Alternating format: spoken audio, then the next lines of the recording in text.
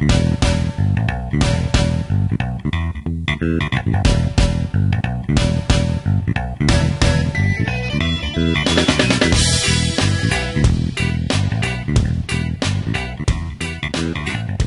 this is Dan Kirkbride, and welcome back to another Coeur d'Alene School District technology tutorial. This tutorial is going to talk about authenticating to our web filter.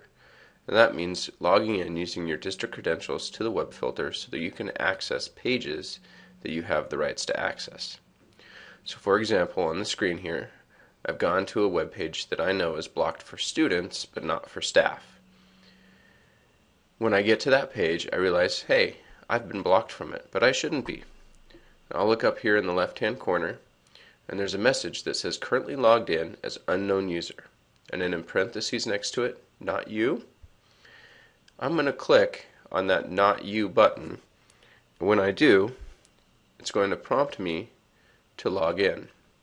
Here I'm going to use my district credentials, my same username and password that I used to log into my computer and email. And once I've put those in, I'm going to click on the login button.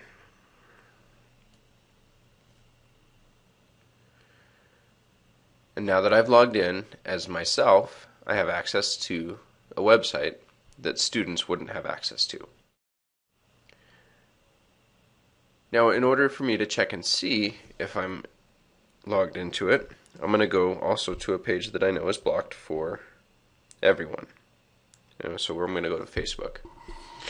So if I go to a page and I see this sign that I'm blocked, and I look up here, I can tell that I'm logged into the filter because it has my username. So I'm signed in as D. Kirkbride to the web filter.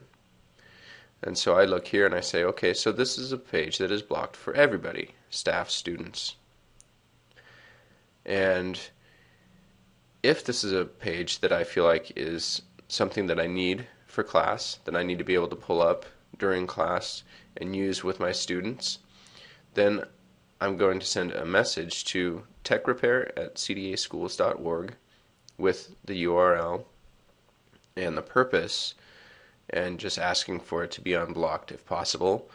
And then we will take a look at it and see if that's something that we want to unblock, and get back to you as soon as possible.